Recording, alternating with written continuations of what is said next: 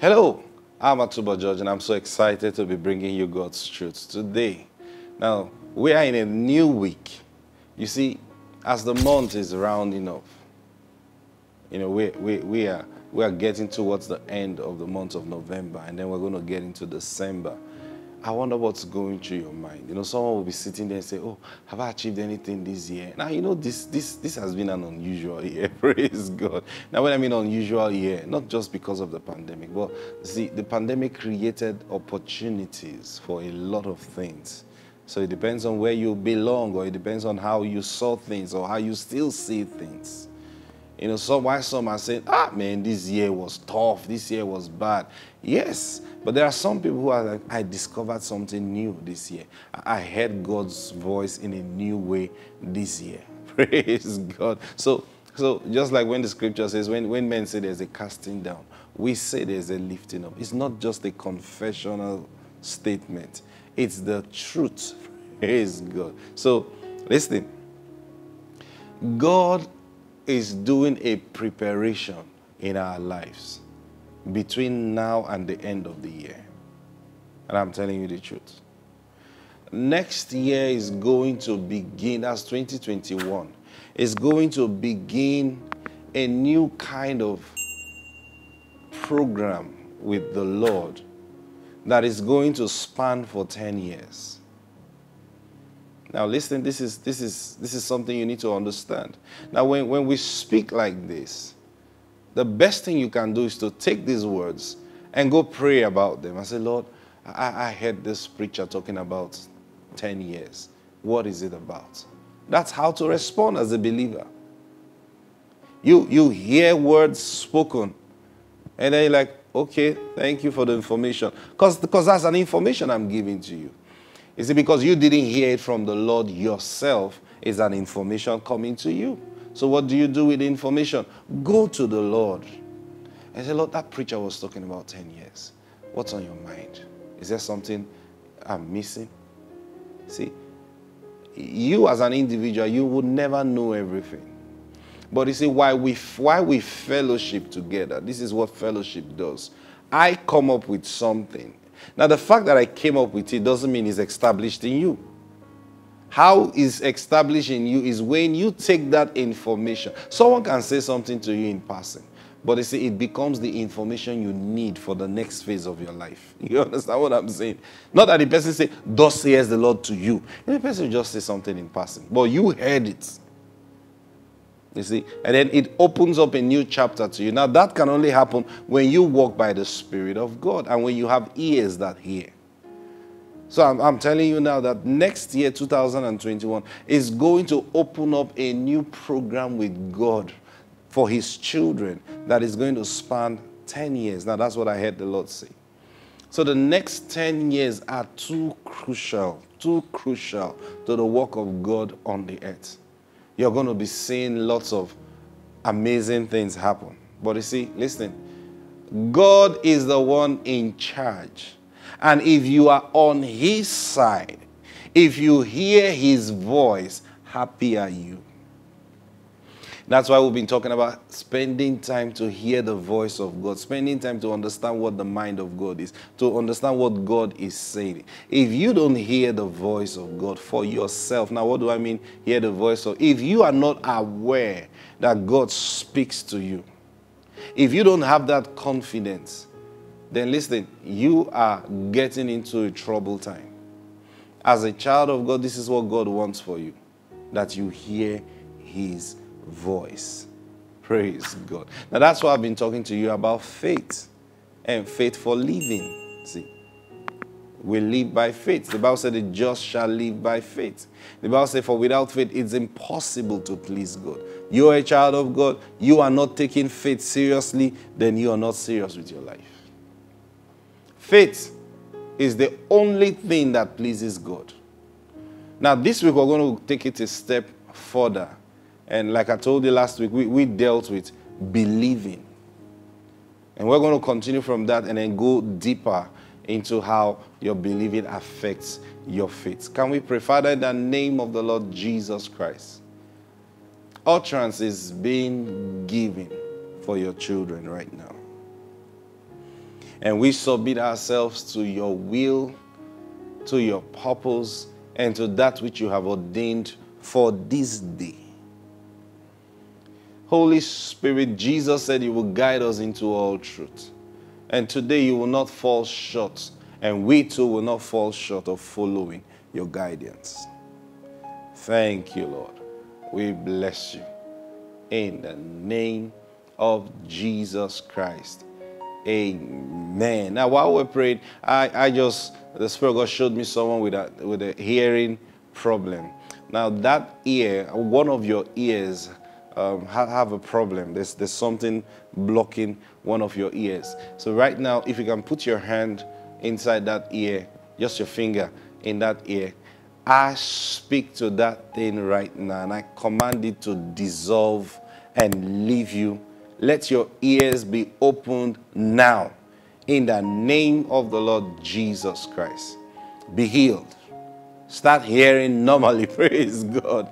In Jesus' name, amen. Now in 5 minutes, or after 5 minutes, you can go wash that ear and, just check it and see God have done something in your life. Praise God. Now when the Spirit of God shows something like this, it is true. He's doing it. Now let's go in. Praise God. Now, we read from Hebrews chapter 11 and verse 6, where it says, for without faith, it is impossible to please God.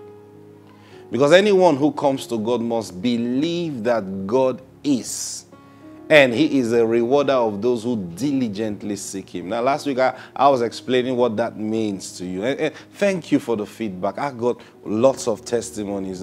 People sending me messages that, wow, I've never seen faith expressed like this before. I've never seen it taught. I've never understood. I've been born again for so long. Thank you for all those messages. You see, it's good to know that what we are doing is getting across to you.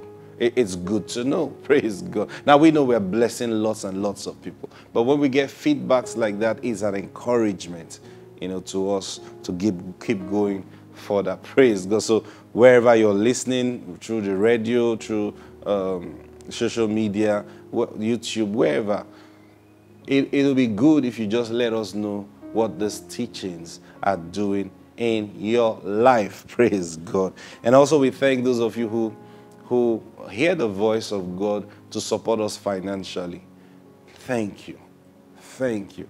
I get calls, people say, why don't you put your account number if someone wants to sow a seed or if someone wants to do something? I have not felt led to do that, sincerely speaking. I haven't. Because I believe something. If God is speaking to someone, you will reach out to us and say, oh, the Lord ministered to me that I should send you or send this for this or whatever he tells you to do. You will reach out to us. Praise God. Not because we're trying to make things difficult. We just want to be sure that God is ordering it. So for now, if the Lord commands us to put our account details, we will do, of course. But he has not. So we don't want to do because someone say that is what people are doing. Now that's very, very important to us, that we walk closely by the command of God. I hope you understand that. So if the Lord have ministered to your heart to send us an offering, send us your tithe, whatever it is that the Lord commands you to do, reach out to us. Our numbers are there, either social media or phone number. Reach out to us and we'll let you know how to get that across to you. Praise God. All right, so he says, without faith, it is impossible to please God. Why? I told you something last week. God rewards those who diligently seek him. And how does he reward them? He rewards them by giving them his word. Now, when his word comes, faith has come. See, Romans 10:17 says, faith comes by hearing, and hearing by the word of God. And I put it this way, and this is the truth about that scripture. Faith comes by hearing, and hearing the voice of God. See, hearing the voice of God, or hearing the word of God. So whatever you call it, someone say, oh, the voice of God spoke to me. Or someone say, the word of the Lord came to me. See, whatever it is, you just know that the word of God has come. Praise God. And when it comes, that is when faith has come. So what do? You take that word and you hold on to it. It is your faith, and it will never fail. It will produce the result that it requires, or you require of it. Praise God. So now this week I'm going to be dealing with believing and how that works. So let's go to Romans. Thank you, Lord Jesus. Romans chapter 10 and verse 10. Romans 10 and verse 10. Now he says, for with the heart. Now this is a statement, and it's a statement of truth. For with the heart one believes unto righteousness, and with the mouth confession is made unto salvation. But look at what it says. Where do you believe? With the heart. You believe with your heart. And then you confess with your mouth. Now, what do you confess with your mouth? You only confess when faith has come. So what do you confess? Notice the word he used. He used the word confess. Now, what do you confess? Now, confession doesn't mean, oh, are you the one that stole the deed? Yes, let me confess now. It's me. That's not just what confession is all about. Confession means saying the same thing with God. Say confession in the gospel, confession in Christ. It means saying the same thing with God. Now, why is it called confession? Because God said it. I say it also. My saying it also is getting myself in agreement with God. Now, when God spoke it, nobody heard. You know what I mean by nobody heard? Not with the ears. God won't speak and everybody say, oh, wait. Did you hear that? Did you hear that? Oh, yes. He can. See, one time Jesus was with the crowd. And then Jesus prayed. And when Jesus finished praying, suddenly there was a sound, physical sound. And the Bible says some people said, wow, it thundered. But then they look at the weather. Nothing concerns rain with that weather at that time. So someone said, no, that's not a usual thunder. I think an angel spoke to him. But what did Jesus say? Jesus said, hey, guys, this voice came because of you, not because of me. So Jesus acknowledged that what they physically heard was not thunder. Now, to their ears, they heard thunder. You know how it thunders. But God actually spoke. So God can speak out that loud. You understand what I'm saying? But then now he says, so when we confess, we are saying what God has said. And while we're saying it, we are saying it in agreement. So for me to speak it out with my mouth, it means I believe that this is God that have spoken to me. So that is my response to faith. So your first response to faith is confession. Get it?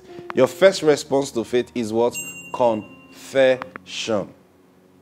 Now, I'll explain to you how that works. I might not have time to go into that today, but we'll surely go into it tomorrow. But let me just study this before my time is up. It is when you confess, or let me put it this way, there is no confession until faith has come. Now, many people make this mistake. They say positive confession. When they say positive confession, what are they saying? You hear someone say, oh, I cannot be sick. I refuse to be sick. Or someone says, you don't have money. And then you're trying to tell somebody you don't have money. Say, oh, please, I'm very rich right now. I'm very rich. Say, why don't you say things the way they are? No, we have to confess the right thing. You are not confessing the right thing when you say those things. I'm telling you the truth. That's not what confession is. Because you see, what you are saying, you're not responding to anything. You're not speaking in agreement with anything. You say, but the Bible says, let the weak say, I am strong. Now, you see, that statement, let the weak say I am strong, was a word that came from the Lord to the people. Listen, my time is up now. We're going to go into this tomorrow. I really want you to get this thing so your faith life will become fruitful and you begin to produce the kind of result that you are supposed to be producing. Praise God. So we'll continue from here tomorrow. God bless you. I love you so much. Praise God. Have a fruitful day. Bye-bye.